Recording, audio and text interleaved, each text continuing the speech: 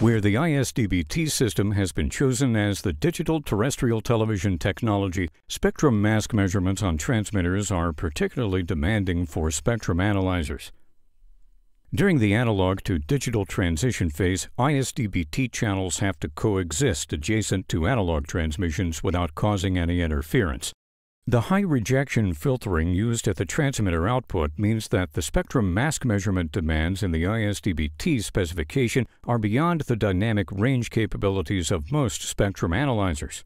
However, Anritsu Handheld analyzers give you the ability to check whether transmitters are operating within the stringent spectrum mask demands.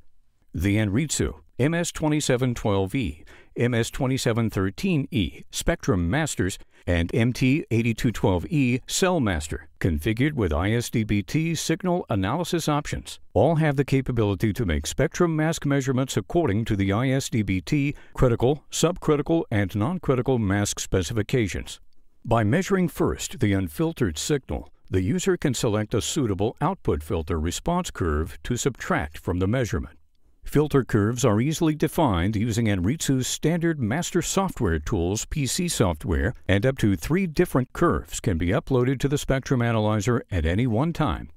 During the measurement, a technician has complete flexibility on how to display and record the results to internal memory. So, however the transmitter is configured, he can show and save any combination of filter-corrected data, uncorrected data, and filter response together with the appropriate spectrum mask and immediately judge the transmitter's compliance.